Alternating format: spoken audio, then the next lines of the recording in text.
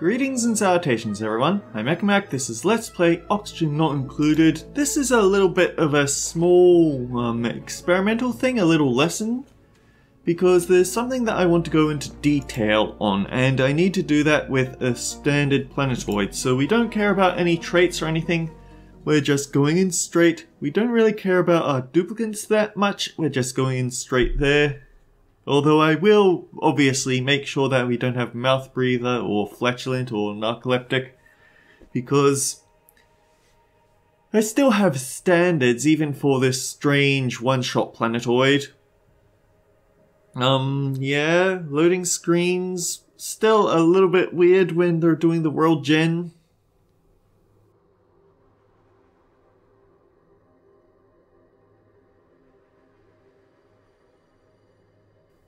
I wonder if people are ever going to get to the point where they can actively reverse the world generation mechanics to figure out what they get, because there's something that does sort of similar, but it's actually, there's a fake world generator where people submit all of their world types and the system will just pick out based on what you ask of them, but that's not really the same thing, is it?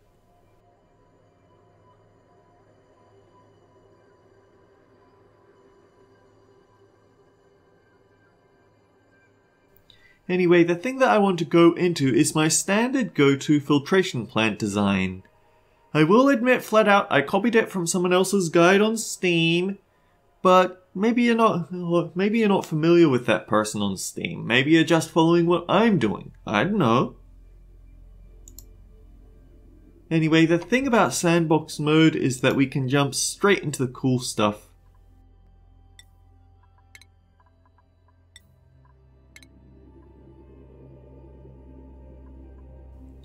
Good enough. We have Lindsay, Joshua, and Camille. Lindsay is a charming woman unless you make the mistake of messing with her friends. Actually, let's just look at the bios for a little bit.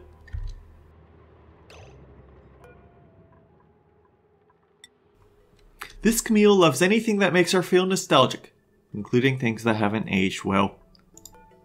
Joshua's are precious scoobas. Other duplicates are strangely incapable of cursing in a Joshua's presence. And Lindsay is a charming woman unless you make the mistake of messing with her friends. So standard, tear everything up to get your hands on everything.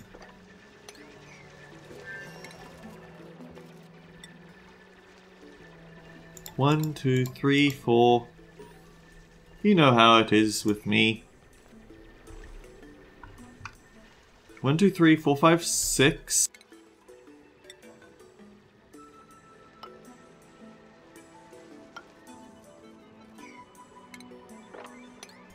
Anyway, we're playing in sandbox mode, which means that I can jump over to this. And it gives me access to everything in the game. In instant build mode. I want to turn the instant build mode and sandbox mode off just for a smidge for realism, because we do need to get our hands on a pitcher pump.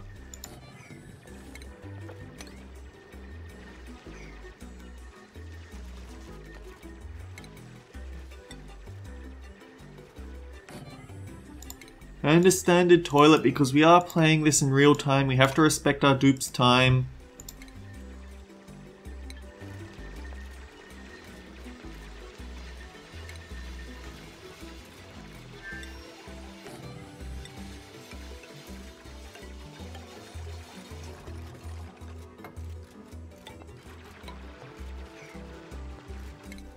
We might need to move this over a little bit further.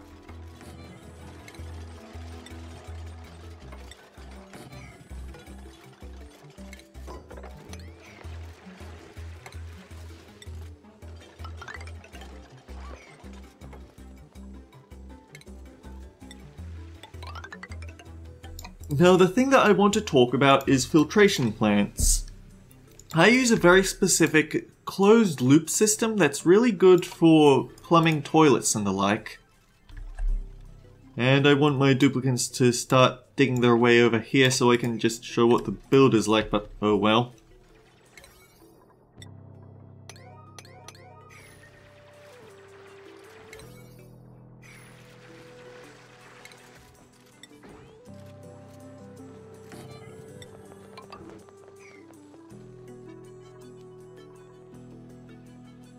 the thing is that it's a build that works well if you have it on the right side of the colony, but if you build it on the left side, then it takes a little bit of finagling.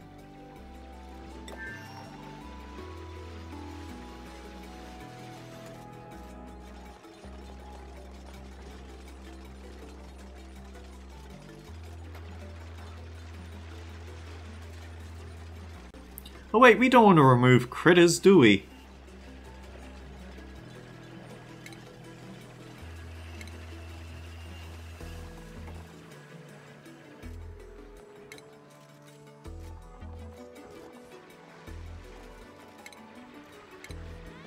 Oh, that is not what I thought would happen, but...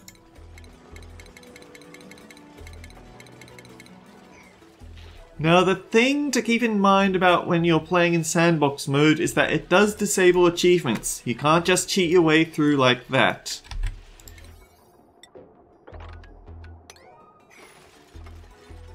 This is just for testing out builds, like creating something from scratch and then seeing if anything goes wrong before you employ it in your main colony. But also it can lead for little fun times like spawn hundreds of spawn 20 hatches at once.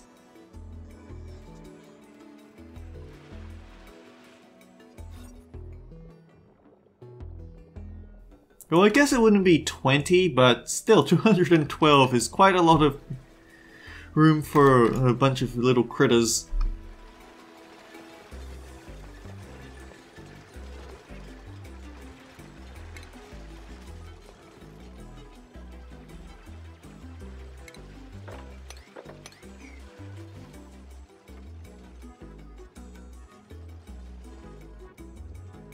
So then, the way that I make my filtration plant is something that I know mostly by heart, so that's good. No, instant build mode off.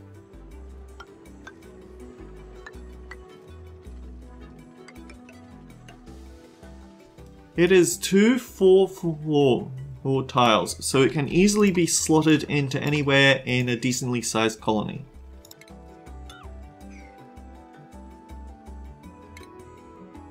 It then goes 1, 3, 2, 16, like that. So it's roughly 10 tiles wide, like so. 2 tiles in, we have There's 2 ways you can handle this, because see, duplicants can be kind of silly at times about building themselves into corners. So you have 2 choices. You can either put tiles here and brick it off after you're finished, or you can put in something like a pneumatic door and make sure you lock it before it finishes. But make sure that nobody can come in or out of this little area here once you're finished.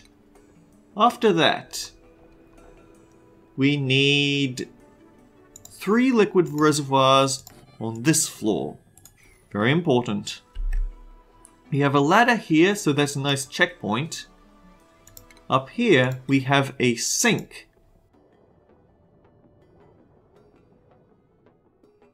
And then, depending on whether you're running DLC, you could put a sublimation station here. But regardless, you could also, regardless of whether you're on DLC or normal, you can put in a compost. It depends on what you think is going to be your biggest problem. Do you think you're going to have a problem with dirt, or do you think you're going to have a problem with oxygen? Because the sublimation station, it does produce toxic, it does produce polluted oxygen. But, I don't know. And they're on break now.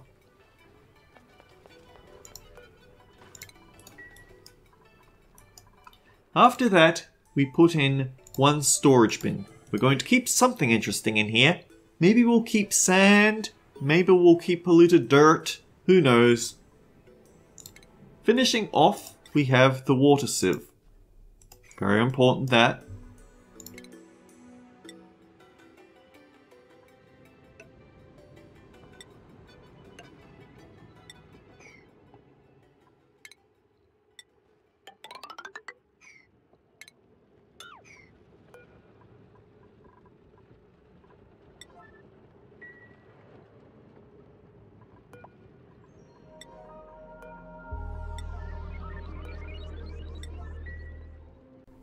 Over here is going to be a slight little lump jump.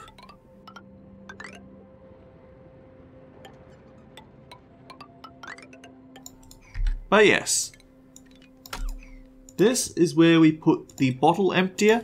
This small lip here is to make sure that none of it leaks out of range of this liquid pump. So yeah, that's that.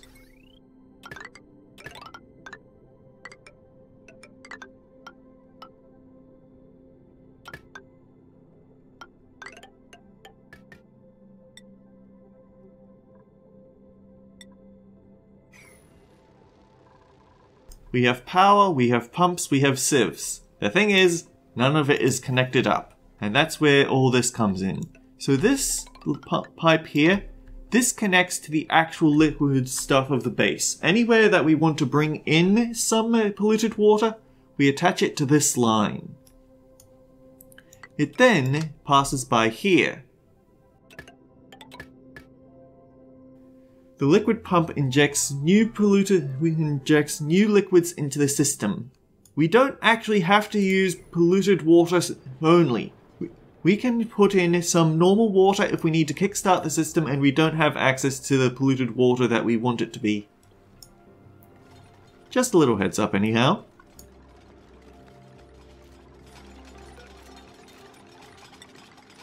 Abes are considered sweet, delicate flowers. They need to be treated gingerly, with great consideration for their feelings.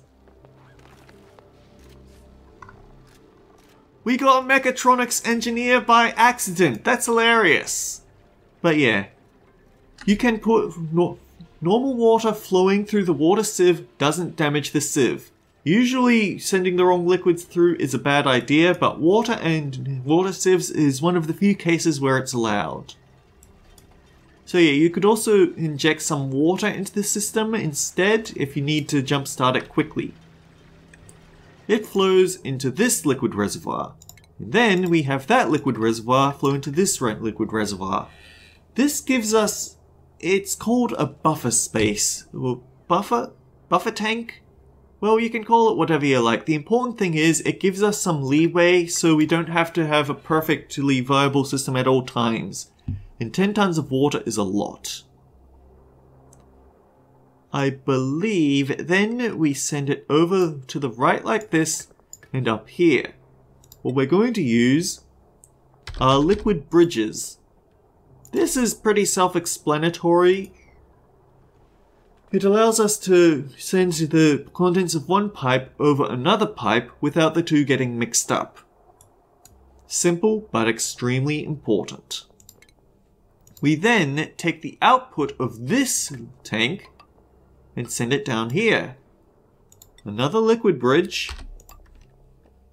And then we take the liquid pipe down like this, across here, and into here.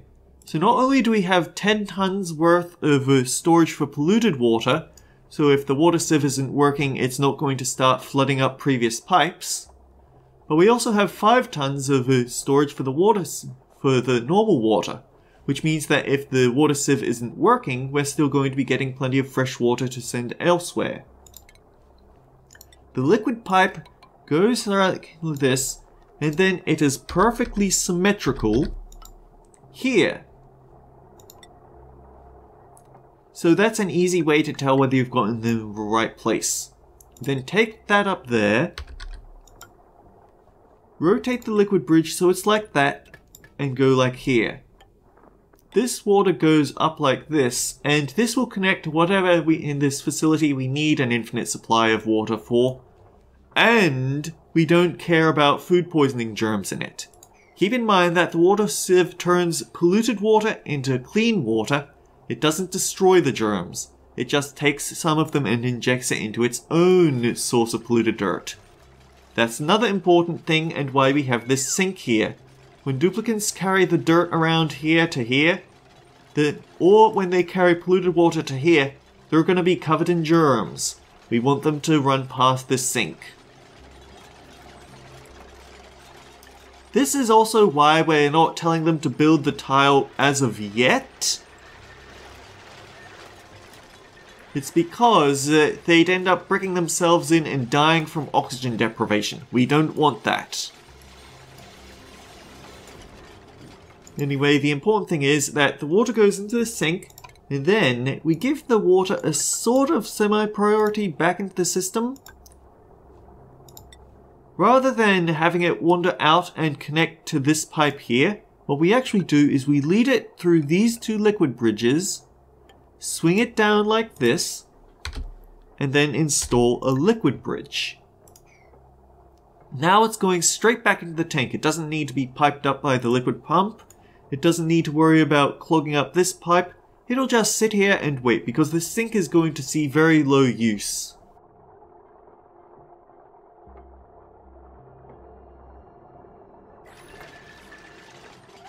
And finally, we put in a door because we don't want anything strange wandering in here.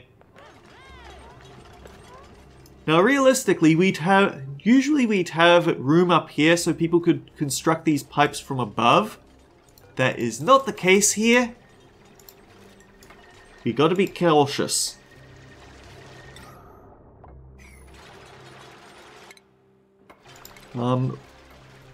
Okay, sandbox mode off. Guys, could you dig up a little bit of copper?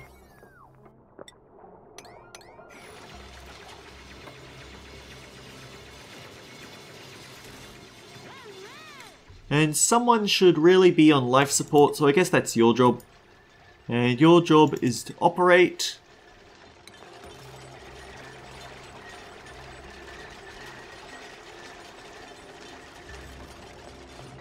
We're just looking to give them a little bit of oxygen to work in this area. But yes, this is how the system works. We're going to need to destroy that oxygen diffuser at some point.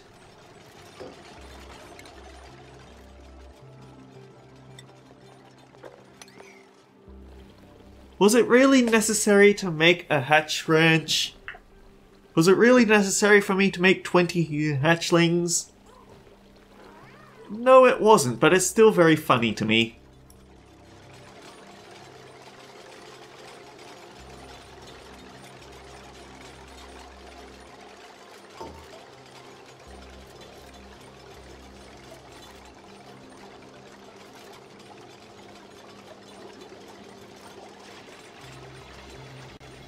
Anyhow, these guys are going to slowly clean out this system, but we don't need to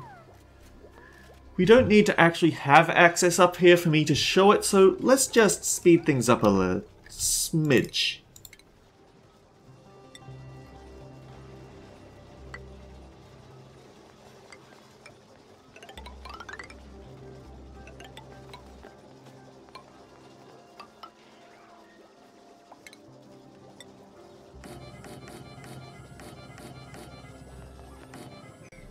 Usually you wouldn't be pushing this hard for this system, but we're doing it here early because we have sandbox mode. Yeah, this is just what sandbox mode is for, if we're really honest.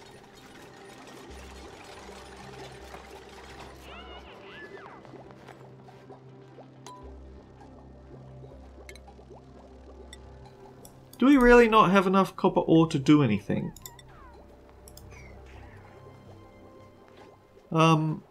Where's the stuff on... Oh, I know, it's because I've made a lot of buildings without digging up the prerequisite copper. That's my bad.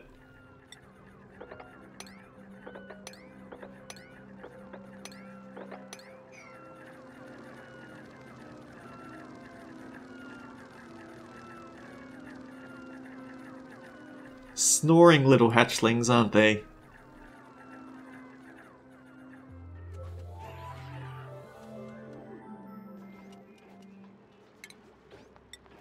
Now this is usually the point where I'd actually have staggered up people's work schedules, so honestly, let's just do that.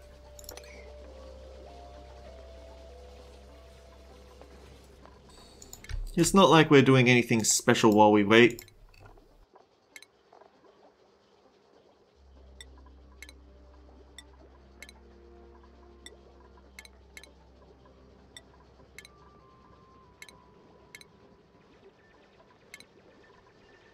This is Joshua's shift, so he's actually on break now. Bedtime goes 1, 2, 3. Downtime goes 1, 2. Bath time goes 1. This isn't Joshua's shift, this is Camille's shift.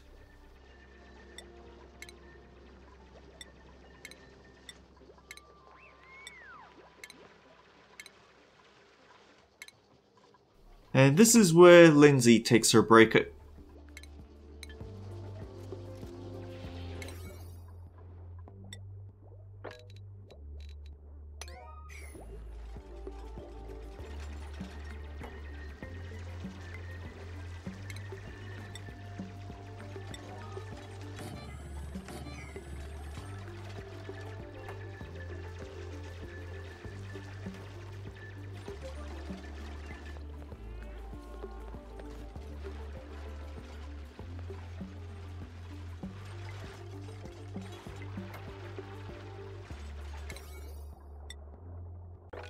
In fact, let's make these parts higher priority than anything else, just so we can get it done quicker.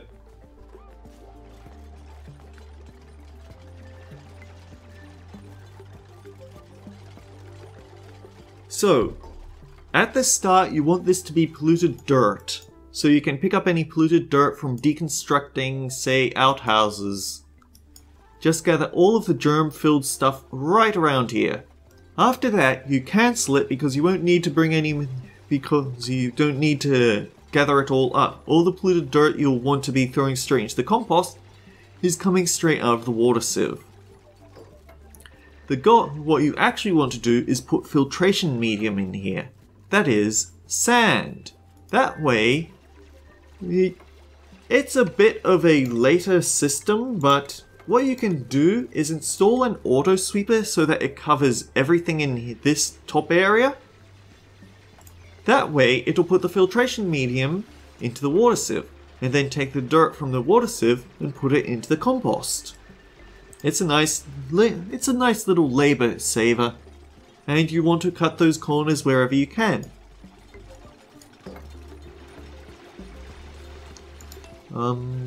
Can we hustle a little more?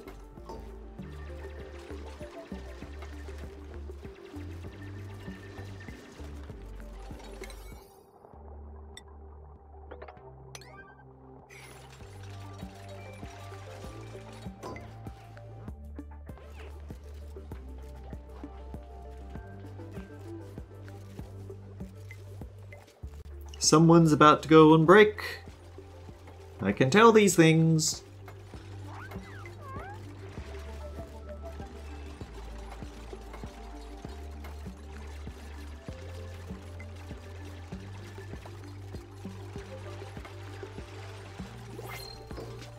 Oh, hello. We could actually get a printable again.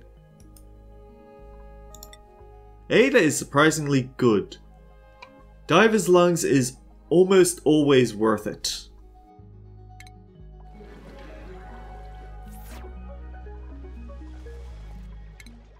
And we look at who just came off shift and give Ada this shift. For all that cheap time saver.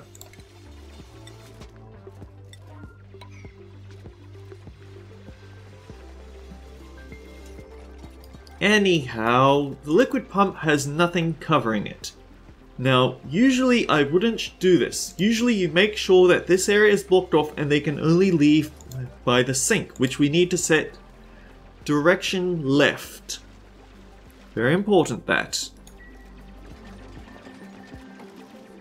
You tell it to pick up all polluted water, and then you keep a very close eye on people because they'll be taking the very germy polluted water from this sink, most likely. And when they first arrive here, the sink won't be filled. Now there's two things you can do about that. You can either look at whoever it is that's delivering the water and keep using the move to command to keep them in this system until you have water in the sink and they can leave while washing their hands.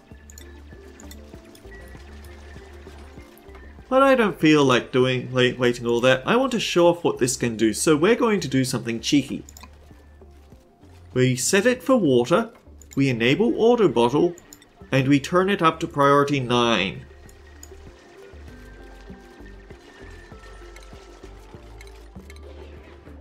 So what's Joshua going to do? Well, he's running straight back over to the pitcher pump, hopping on board, pumping out the water, exactly 200 kilograms because bottle emptiers can't handle more than that.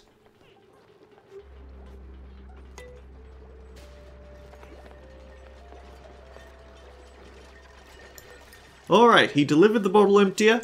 Now let's have a look at what it does to the pipes. Water slowly flows from there. Let's turn auto bottle off.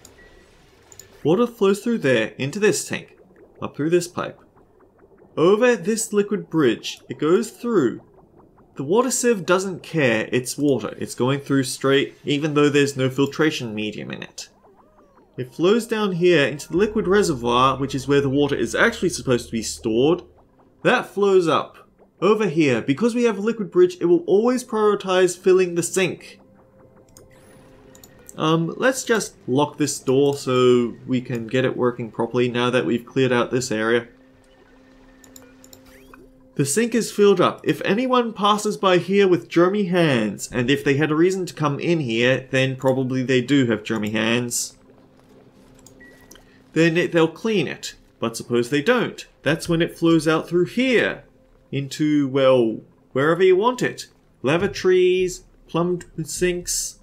Really, the only thing you don't want to send it into is something that requires clean water that they're probably going to be drinking, such as the coffee machine. But yeah, that's the water filtration station. Keep in mind that you only need this whole shebang with the sinks and all the spaghetti work of pipes. That's only necessary if this water is contaminated with germs, such as coming from the toilets, or from sinks that are for the toilets.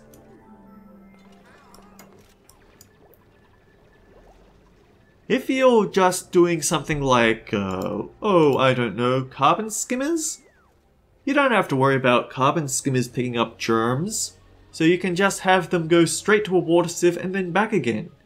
Maybe you'd put in a liquid reservoir so you can store a bit more water, but the point is that you only do this when you need to worry about the quality of the water. Or rather, you need to worry about what dupes will do with the dirt that they pick up from it. Anyhow, there's one of my mainstays in Oxygen Not Included builds. Until next time, guys, take care. I'll see you all around.